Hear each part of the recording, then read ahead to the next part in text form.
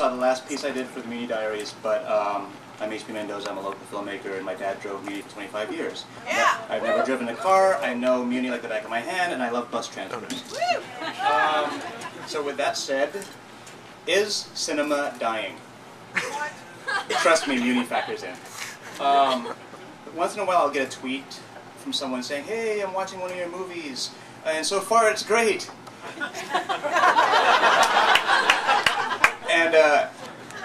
And you know, I think, okay, I have to be graceful about this. I have to be graceful and know that this person's a fan, so what do I say? I tweet back, put down your fucking phone, watch the movie.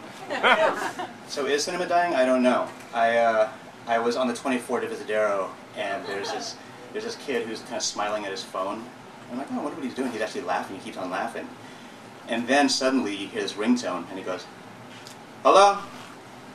Yeah, I'm over here on Castro. I'm watching The Hobbit. Let me call you back. Oh, man.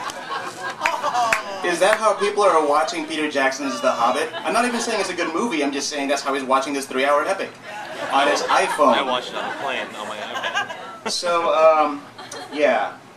The interesting thing about that is I remember, like my association with movies, of course, when I was this guy's age, was taking the 14 Mission to all the theaters on Mission Street, back when there were a lot of theaters on Mission Street.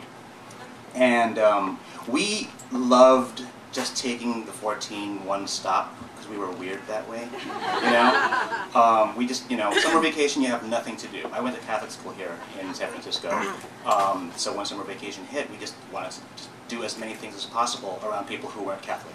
So I want to show you, this is just a little bit of visual aid. This is real. This is my journal from when I was a kid. Aww. Look at how I marked my days. Oh. Transfers. Dig it.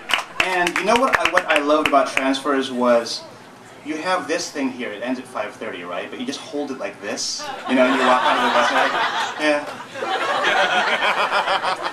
And you could use it the whole day. So we got on the 14 and just got off at every theater. We could have walked, but we just liked waiting for the bus, because back then 14 was a little more frequent. So yeah, we would just hop on the bus and just watch movies all day, every day. I think that's my segue into the song.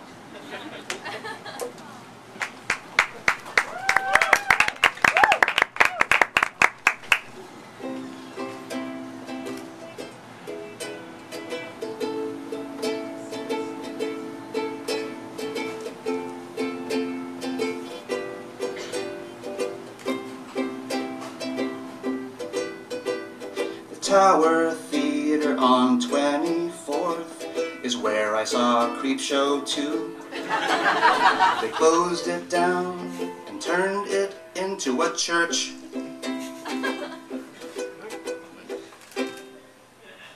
What movie was it? The Muppets took Manhattan at the new Mission on Mission and 23rd. They closed it down and now they sell furniture. For the record, the Alamo Drafthouse just bought it, and they're actually restoring it, but for the purpose of nostalgia, I didn't put that information into the song. It's also where I saw either Gremlins, or Critters, or Ghoulies, or one of those horror films. I let them chill me to the bone. Or some, whoops. Oh, I am so sorry. I wrote this song today. I'm so sorry. Here we go. It's also where I saw either Gremlins or Critters, or Ghoulies, or some horror flick. I let those movies chill me to the bone. The Crown. You guys know The Crown? Yay! Not really, huh? It's gone. The Crown Theater's where I saw Elm Street 2, which I thought was a piece of shit. Until I got older and realized the gay undertones.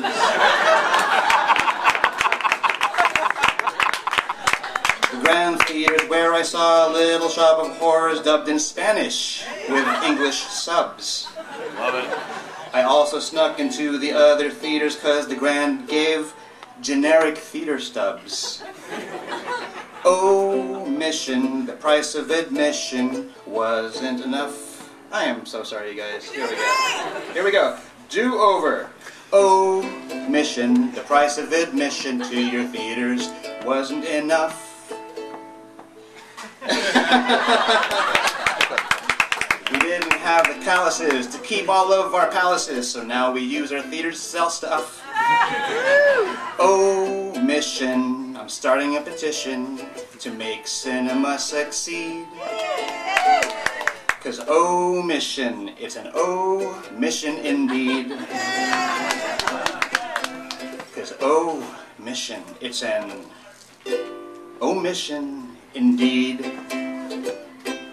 Thank you.